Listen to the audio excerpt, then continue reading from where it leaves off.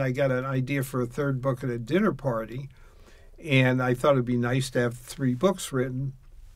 So I dashed off, Gone But Not Forgotten, in about 6 months, raising 2 kids and with a full-time law practice. And I called my agent and I said, would you, I just wrote a new book, would you like to see it? And she said, I would, but my son's getting married in Paris and I won't be back until early July. And I said, well, you waited 12 years for me. I can wait a couple of weeks for you. So I just said, I'll send it to you and let me know. And to be very honest with you, I had no idea it would be very successful. I just was hoping, I thought it'd be nice to get a 3rd book published. I didn't really even care, what I got paid, or because I was feeding myself with the law practice.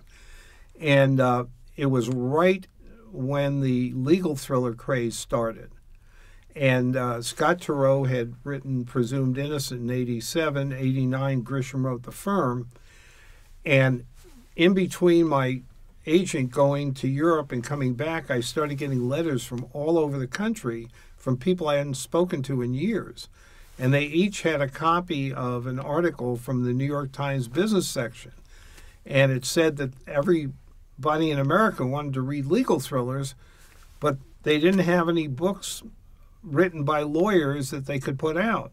And it honestly said in the book, there was one type of lawyer that every publisher would kill his mother to get a hold of, and that was a full-time criminal defense lawyer who'd written a book about law. And, I thought God had created a genre that only I fit into. So my agent came back and she auctioned the book off, and the next thing I know, I'm on the New York Times bestseller list for 10 weeks, and then movie deals, and it was very weird. I was sitting in my little office still doing my practice, and I'm getting calls from Whoopi Goldberg and movie deals and deals in Germany. So it was pretty freaky but interesting period in my life.